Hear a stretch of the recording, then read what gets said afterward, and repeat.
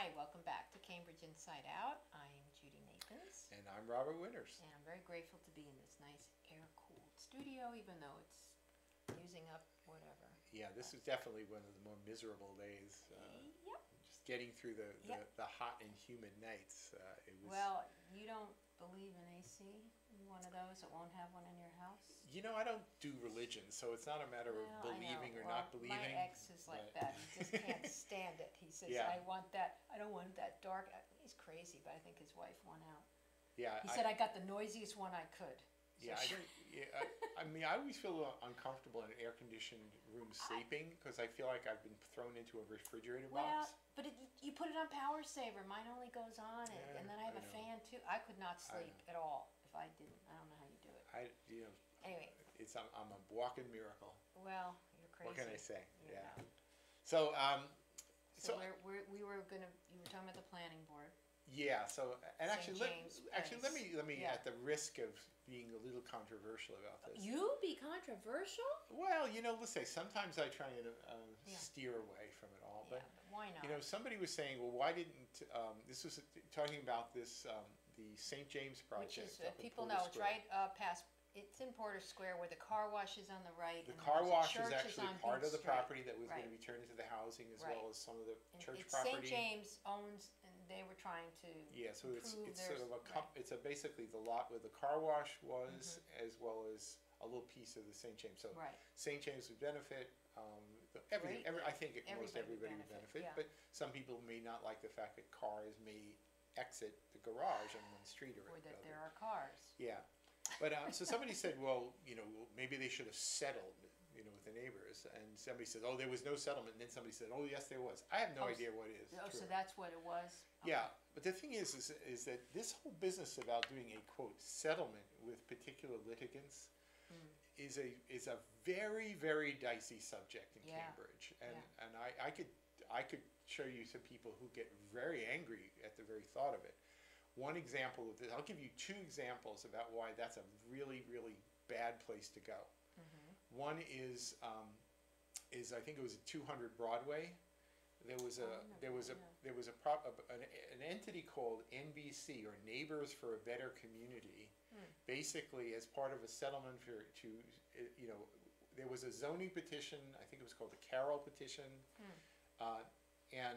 So they said, okay, we'll back off of the petition. They made a settlement.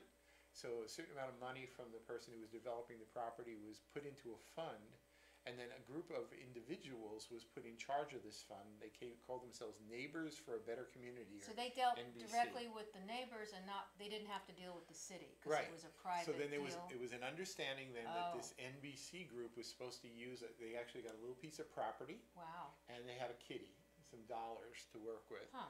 And one individual, and I'm not going to name the names now, but one don't do that, individual and the family of the individual ended up having control over this fund That's crazy. and the property, and they paid themselves as executive directors Dear. to do this. And it was only finally resolved when, in fact, after some time, the property got sold with conditions and Sean Hope redeveloped it as a housing. It's right down there.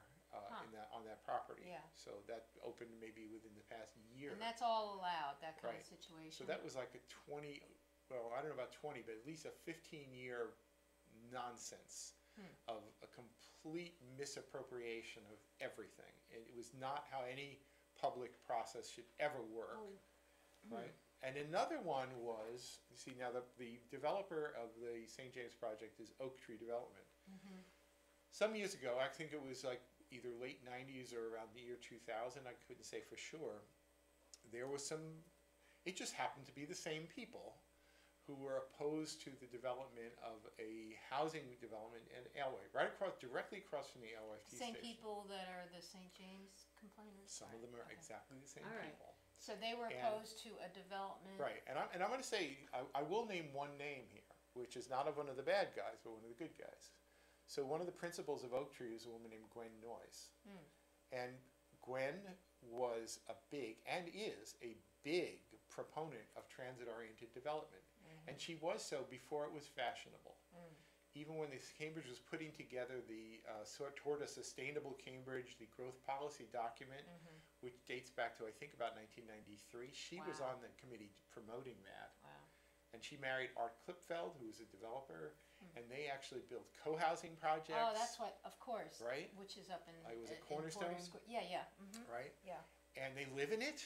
Yeah, they actually right. live in co-housing. These are not Yeah. like going out to the It's not, suburbs it's not in Lexington. cheap, but it's no, nice. it's not. No, Co-housing's you're not cheap, No. but the thing is it's right. But they it's an stayed interesting and they model. built something because They there's stayed we and have did because two they in really Cambridge, believe in actually. it, right? Yeah. So they wanted to do the same thing with transit-oriented development and building housing, residential housing in Porter Square. So, but anyway, what happened with Alewife was that there were people just trying to block that project, and then unfortunately, just when you thought it was going to move forward, they found that there had been from a previous use there. I think it was something, I could have this a little wrong, it was like some fuel oil or something was found on the property. It's that whole area is questionable. So then next thing you're like, oh boy, yet another grounds for lawsuits. Oh, right. So they said, look, I tell you what. Who said that? Oak Tree? Yeah. She was active with the restoration of Blair Pond, so that she offered, and she was actually sat on the Affordable Housing Trust. Yeah. So offered to put in $60,000 to the Affordable Housing Trust, and $135,000, I believe it was the number, toward the Mystic River Watershed Association, basically for so if there's As mitigation. Yeah, basically, say it's an active, sort of a good faith gesture. She didn't have to, but she's right. Okay. Okay, and anyway, so in the end, I think I'm not quite sure of the chronology here, but what happened was that apparently was unacceptable. Unacceptable? And they were still getting hit with these lawsuits. So they filed what they call a slap suit. Slap suit is literally is a way of saying this was. Yeah. Somebody's filing lawsuits pretty much to just harass us. Right. Well, okay, you do that, then that's like completely putting gasoline on the fire. Yep. And then the only way they got out of this dilemma was basically to take the $195,000 total and basically assign it to 13 individuals who I will not name, who would basically Same deal control like that the had happened in the other $195,000. Wow. So it wasn't being given to the city. It didn't go to the Affordable Housing Trust. But It why, didn't go why to the did Mystic they want it River to go to Watershed. individuals rather than to Because the that's the way to get them to back off of their lawsuits. You mean it went to the individuals that were complaining? Yes, and What? and people were irate about I it. thought that should be illegal. It's like, that sounds like, what do you call it, payola, something. The city didn't initiate the lawsuit. It was individuals who initiated the lawsuit. Basically, they took a settlement and then they used that money to And what file did they further lawsuits in the future What? years elsewhere. So, you mean, Yeah, no, but who it's controlled that money? Was it? the 13 individuals in theory, all right? But there were. Let's not go Is too the much money, down this is road. the money still around? No, it's all. I think it was. Who gets the I money? think it was all spent at some point. They had a requirement to give some annual tallying about it, and I don't know how it all got resolved. I eventually sort of lost interest in it. But what I don't get is when you settle with individuals, why are you giving them money to pay them off or to have them use it for some other purpose? I don't get There was it. an understanding that the money was supposed to be used for housing and environmental purposes. But that's what the original thing was. For Right. So why wouldn't it simply go to Oh, the places where yeah. it was guaranteed to go to affordable housing? So did the thing ever get built? Whatever that Yes, was? it got built and it's Where is there. it? Oh, it's right across the street from the LRT station. Oh, is But it the one thing of is those that tall buildings? they simply couldn't afford the delay. So you pay you know, people off. time is money. Seems to me that Right. that's shouldn't be allowed anymore. I don't think it should be allowed, but I don't know You think it still is? Because I don't hear of those deals anymore. Do you? well, I think it's because You you have know, inclusionary zoning. if you I don't know. if you try and do a payoff like that today, then other property owners, business owners will be again irate because they say you're setting a horrible precedent. But it seems to me there should be something legally about that you cannot do that. But I guess if it's You a know, private development, I don't know. Maybe so. All right. Sounds But bad. so anyway, there is a problem though. Let's be clear about when you have a project that people want to do, their financing is in place. Delay is costly, so sometimes people just do delay just for the sake of doing delay. Right? Well, I hope that It's a doesn't dreadful happen thing. with this St. James thing. I don't think it will. I think the planning board members But wait, are. it's the same principles. It's Gwen Noyes. Yeah, She's, yeah, okay. and Oak Tree Development. So the thing is the the planning board, I think, they issued permits, like special permits at the time. This was like 10 years ago. Yeah. And now they've filed for an extension because otherwise the permits could expire. Right. So it's a completely reasonable request, and considering the fact that the sole reason for the delay was the litigation, it would be just ridiculous to not grant the extension. You can't hold these hostage to a few. I feel the same way, and listen, I could maybe one day I'll be a person who's trying to stop something, and I'll be bothered. But the thing is once it's adjudicated, once it's settled, you just got to live with it. You have to look at it's a church that wants to remain involved in the community. What is wrong? I know. It's been a blight, that car wash thing. Yeah. I mean, I'm sure there'd be a lot less cars going out of there than went into a car wash when it was operating, right? I don't know. A car wash, the whole business is having cars move in and out. But the car wash was all off of Mass Ave, so. Oh, so I think please. Will be either off of Beach Street People or the aren't back even street buying cars anymore, so. Yeah, I mean, honestly, if you wanted to renegotiate anything with St. James, you might actually say, well, the new standard is we don't even require so much parking, so. Well, that's true. There could be negotiation. Put in another few I have units no of idea how housing, many. But at least if they want to do that on their own, that's great. But honestly, a deal's a deal. Just live with the deal. Hopefully, they'll do the right thing. Now, there's another one here having to do with the EMF building. Okay, and that's news to me. Where did you hear about so this? let's scroll down here. I'll sort of show some pictures here. So. Is this been brought by the individuals? All right, so we've actually talked on this program before about the EMF building on Brookline Street, which was housing a lot of musicians primarily, artists and musicians, but I think it was primarily musicians. Yes. There was recording studios in there, various things, but it's really it's a use that's existed maybe the last 10 to 12 years. At least. Right. But then in the last couple of years, the property was sold. It had been on the market for a long time, and it finally got sold. 2 years or something, yeah. And it was Trinity Properties, or an offshoot of Trinity Properties called Ledgemore LLC or something like that, whose principal owner is John DiGiovanni, who's so that was 2 years ago, I think they bought it. I think that's about right. Yeah, because they've had 2 years. So it's turned into a big controversy, right? They gave them notice. They gave them notice. The city intervened, got a little bit of a delay, about a month, whatever, But there's all sorts of crap going on now. Let's just show where it is. Yeah. So anyway, for those who've never actually seen on Brookline Street. Probably the single most distinctive thing is the big approaching orange going sign up Brookline towards Central Square. This is sort of in the front of it, looking although straight at the front entrance. Right. This is more the common. And then over on here on the left side, as you face it, there's what used to actually be a gas station.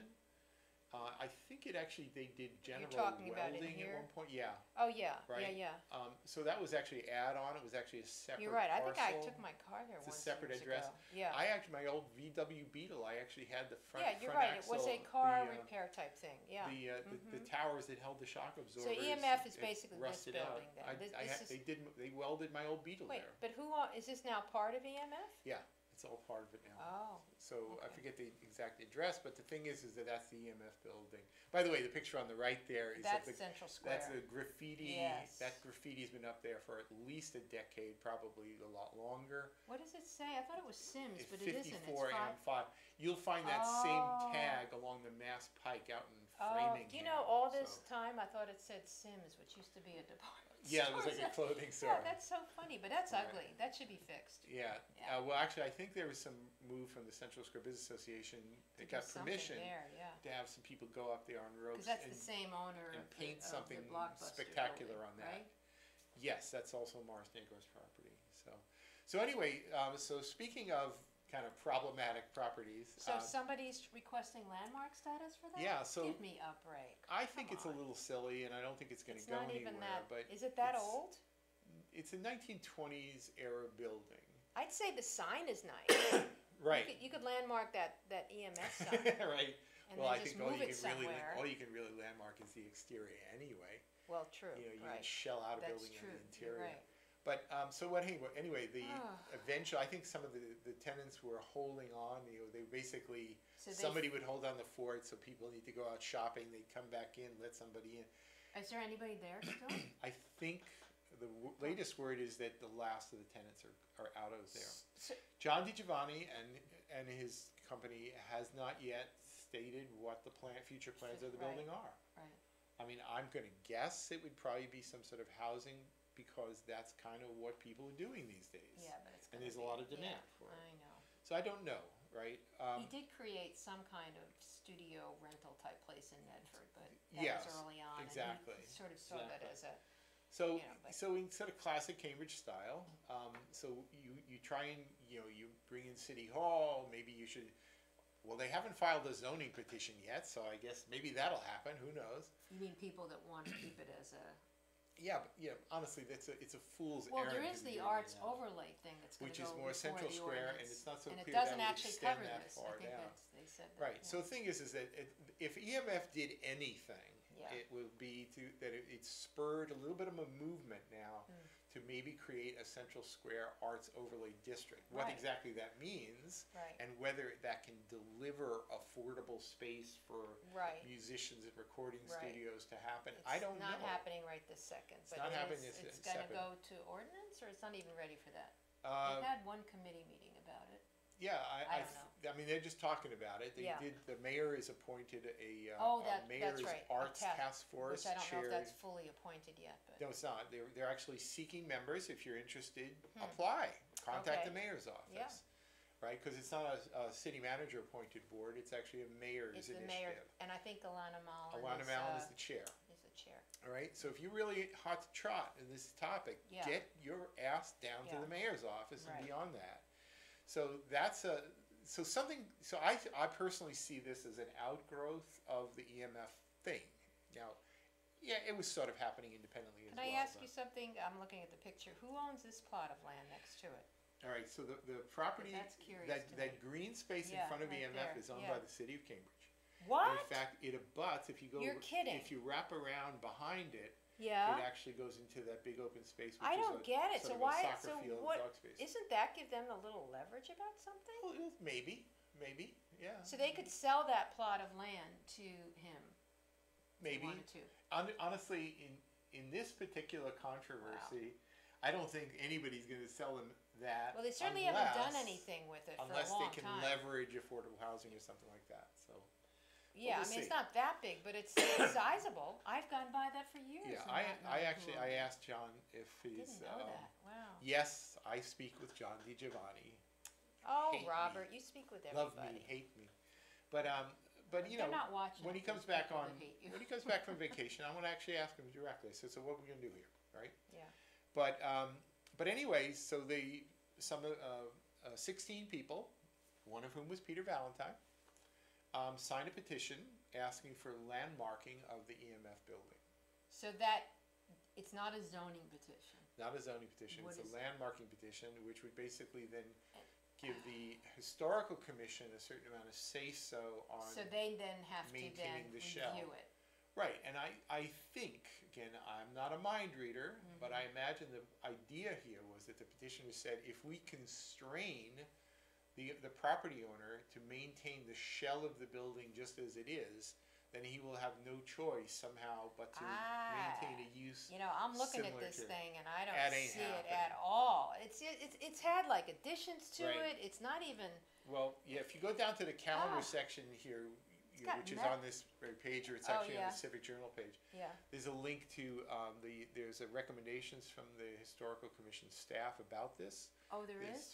Historical right Commission here. is Where meeting is it? this Thursday night, Oh. August 9th, I think, to Oh. take up the issue whether they should pursue a landmarking study for this. So is that a public meeting? It is a public meeting.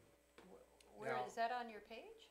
Yeah, there's actually a link at the very, very end, but and actually it's Oh, at the very. no, not the Civic Journal page, but on the very On edge of this this end. one, just Okay, for this civic page here. calendar here. Yeah, you go all the way down. So the thing is that the Cambridge Oh. Historical Commission is one of Yeah. my favorite entities. When you ask them to look into something, they do these wonderful research projects. And if you go down in there, actually, there will be something for this one. What are we looking at? Right, up, under the Cambridge Historical Commission, Further up. a little bit. Oh, right here. yeah, Oh, here. all right. Petition of registered. Not the voters. petition, but the staff memo, okay? Okay. So just to sort of, just give a little itsy bitsy little taste, this is Okay. why I love our Cambridge Historical Commission. So they come up with the report. So let's just sort of scroll down. It's interesting here they're calling it 116 Brooklyn. I thought it was 125. Yeah. So there's a picture for this actually off of Google. Oh, it's 120. Right, and it basically gives the whole narrative, shows you the thing here. But one of the things that's really great about this, you know, and again, it's showing different shots. Oh, that's the different. Oh, yeah, okay. different views of the property. Yeah, you can kind of see the bulk of it back there. Yeah. And then it shows some of the history. I didn't know about this. Oh, that look this at was. 1934. Oh yeah. So you can read all about some of the history of the property and its use as it was like a home goods store for electronics type of thing. They should have a nice plaque there. That's what they should have. Yeah, maybe so, right? But this is what I really like about the Historical Commission. Yeah, They'll really actually it. research it. But I think in the end they said, look, in the end this is not a particularly So they've already made some judgment about this? Yeah, so this is actually what the place looked like this is interesting. once upon a time. You know, when it was selling appliances, does it say when that radios, is? Before the 1950 edition. Yeah, that's kind of attractive, but they basically ruined it with all most of the glass. And all the glass is gone. Most of it been bricked over. Bricked over, so it's not historic anymore. No, it's largely been pretty much shot, right? But the thing is that so the Historical Commission then actually comes back with. That was when I was born. There you go. Don't mention it, but look at that. There we go. Good thing we turned away from that. I know. You can't tell. You can't know. Right, but the Historical Commission basically is saying that, well, look, this has an interesting social history. The commission hasn't voted yet. They will maybe vote on Thursday whether this is deserving of a landmark study. But I would somehow be shocked if, in fact, they came back with any recommendation to actually landmark this. So I think there should be some kind of something noting it as part of a tour or something. Yeah, I also think this is a bit of a fool's errand at this point because first off, the property has been evacuated now anyway. Yeah. And you know, so this is not really the place people should be looking for accommodating the artist-musician community. No. Right? To whatever degree you can do it in Cambridge, maybe they could. I was dreaming about this today. I said, you know, there are these curious new models for the way they do like work bar, and there's another place is it called Workspace or something, where it's like shared space where you know you sort of become like almost like a collective. And you could do that. There's probably a way of using either in a new building or an existing building. There might be places like that already. Right. Is that maker spaces, you think? Or things like artist that. asylum? Yeah. So I really think that instead of chasing this wild goose, the petitioners and maybe others should work cooperatively with this mayor's task force on the Arts Overlay District to come up with some other solutions for artists. And if you can find a benefactor, you know, somebody with some pockets, who can basically, you know, wouldn't mind putting a little bit of money into something. Hopefully, they wouldn't lose their shirt on it, but where they might actually be able to just sort of own the property and actually have a kind of a shared artist musician space. Where you can actually have a recording studio that many people plug into and do that. You know, there are places, basement spaces, you know, there are some big Central Square basements, for example, that are still there, you know.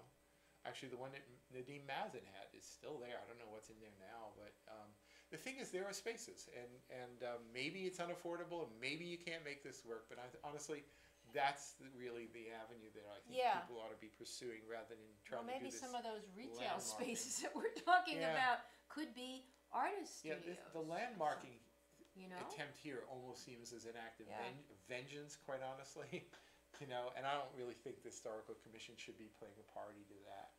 So wouldn't it be great though? Really, when you think about it, if you could just make maybe not I don't know, something for. I mean, that was mainly musicians. It wasn't like you know, maybe I'm just an eternal optimist, but I just sort of think there are ways to make something good happen. No, I think it's all possible. Right. By the way, one last little thing. Just you know, we only have a few minutes here, but the we talked a lot last week about this Nakagawa Brown petition about citywide rezoning and climate change, yada yada yada. Chunk of the summer meeting. So there was this chance that somebody was going to file for reconsideration, right? And which would actually keep it alive until the next council meeting. And but it turned out the only person who somebody did file for reconsideration was Quentin Zondervan. But here's the deal, and again, just I'm being a little goofy here. Don't mind me, but. Robert's Rules of Order, not this Robert, that Robert, right? Last name. General Robert, basically says that you can file reconsideration, but only if you were voted on the prevailing side of a vote, not the defeated side of a vote. Oh, interesting. And Quentin Zondervan had voted in favor of passing to the second reason, which was the losing side. Yeah. So he was not eligible to file. Interesting. And nobody else filed reconsideration, so the matter's done. And he was told that, or he knows Yes, that? he knows that. He knows that. This is actually one of those sort of strategery things where, in fact, sometimes a person in Congress will actually vote in favor of something they oppose, just leave themselves open the option of filing reconsideration of the vote, so give them time to sort of lobby others to come around to their way of thinking. So anyway, that's not how it played out. So there's a lot of things going on. You should go to Robert's civic calendar page. There's meetings. There's the old time baseball. That's on next week on Thursday. Yeah, well, we can mention that again. Right. Actually, next Wednesday, August 15th, the Envision Cambridge Advisory Committee is having their next round. I'm on that, so that's sort of a fun thing to happen. What is this? Wait, August 13th, there's a city to the discuss City Ordinance Committee to discuss it. Technology. There's a proposed surveillance ordinance, and I think there's some language in place to do it. So, and I think they managed to, with the city solicitors and the proponents and the ACLU folks, they managed to hammer out something everybody could live with. Which basically, some people had concern that the police were going to be spying in on everybody, but everybody wanted to at least acknowledge that there are going to be some circumstances where you want the police to be able to do certain things, and you don't want to tie their hands. Okay. There's also some legal facts. Also, if you haven't registered to vote and you want to vote in the September 4th primary, do it by August 15th. That's it. That's right. And September 4th is the primary. It's coming up quick. Rewatch the Capuano-Presley debate that was on today at WBUR. It's all over their Facebook page and everything. All righty. See you next week.